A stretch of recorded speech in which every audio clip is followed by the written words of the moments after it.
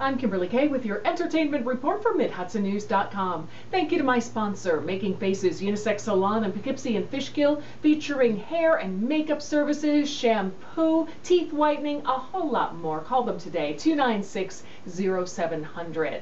Mel Gibson has finally opened up about the explosive audio recordings between himself and ex-girlfriend Oksana Grigorieva that leaked onto the internet last summer, inspiring a backlash many believe has killed the Oscar winner's career.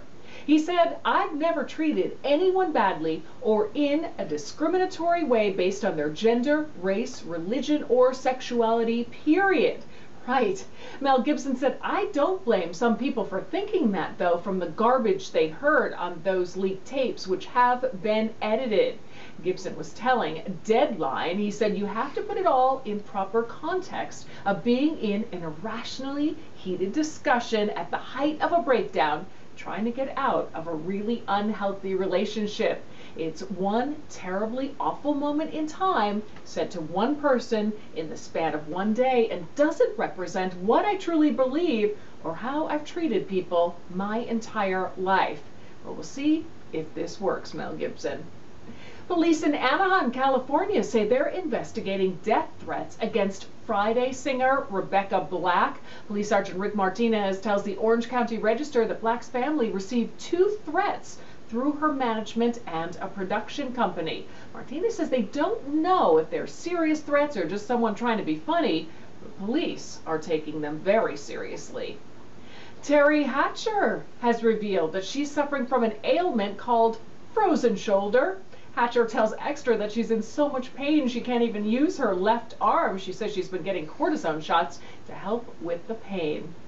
Courtney Cox and David Arquette will be sitting at the same table at the White House Correspondents Association dinner. They're both guests of USA Today, but they may not be the table with the most potential for fireworks, believe it or not. No. People magazine has invited both Steven Tyler and Bristol Palin, along with Chris Colfer of Glee. One of Bloomberg's guests will be Brooke Burke of Dancing with the Stars. Newsweek has landed the vampire couple Anna Paquin and Stephen Moyer of True Blood. And how's this for an eclectic mix? The New Yorker table will have Jon Hamm, Zach Galifianakis, and the Coen brothers. The lists have been reported by Politico. The dinner is held on April 30th.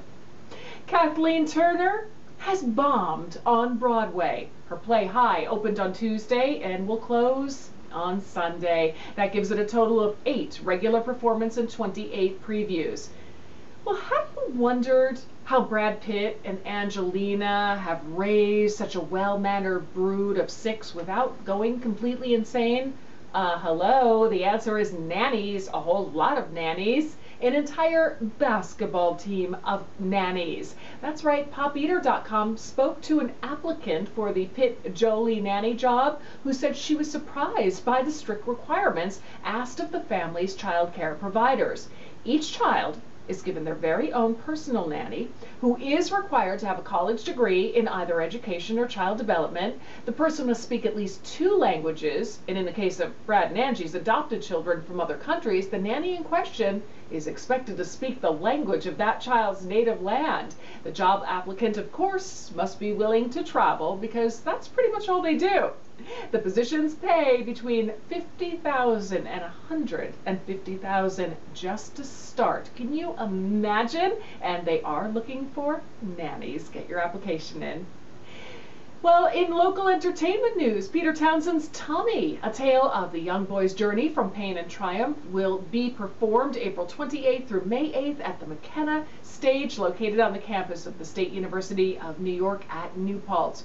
Jack Wade directs the musical. Performances of Tommy are April 28th, 29th, 30th, then May 5th, 6th, and 7th at 8th, and May 1st and 8th at 2 p.m. You can call the box office 257-3880 for tickets. That's your latest entertainment report. Thank you to my sponsor, Making Faces Unisex Salon in Poughkeepsie and Fishkill. Call them today, 296-0700 or makingfacesusa.net. For a new entertainment report daily, log on to MidHudsonNews.com. I'm Kimberly Kay.